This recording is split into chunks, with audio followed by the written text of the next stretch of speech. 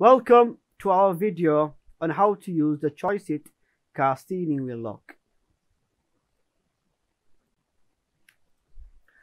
Please carefully unbox your steering wheel lock, and inside your box you should have received a steering wheel lock, 3 keys, 1 Allen key and 1 foam pad.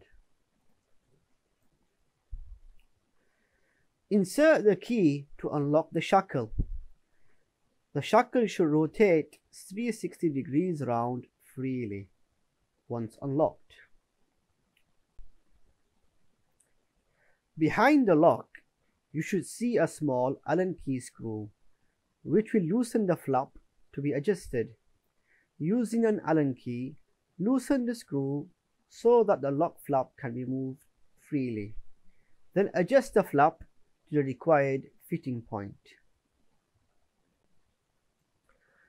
Place the lock onto the car steering wheel and then lock the key.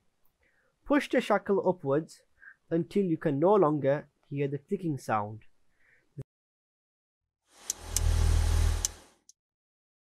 This should secure the lock to the steering wheel. If your steering wheel is slim, then you can use the foam pad for extra support. You place this under the curved part of the steering lock. Now, switch the engine off and remove the keys if inserted. Then lock the steering wheel by moving it around. Move the steering around to test the lock. The horn should beep when moving the steering wheel.